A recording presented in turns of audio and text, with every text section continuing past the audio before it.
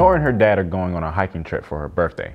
It's the first time they've gone hiking since her mother was killed by a gunman exactly 1 year ago when the family was celebrating Nora's birthday at a restaurant.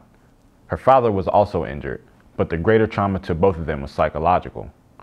Nora longs for things to go back to normal, like they were when her mother was still alive, but her father keeps them isolated in fear of other people. On their hiking trip, they descend into a 40-foot deep slot canyon.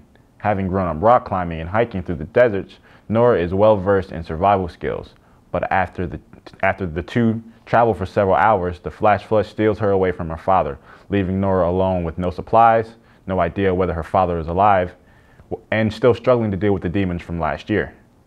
The Canyon's Edge is a story written in prose and verse. It's equal parts survival tale and a story of healing from a traumatic experience.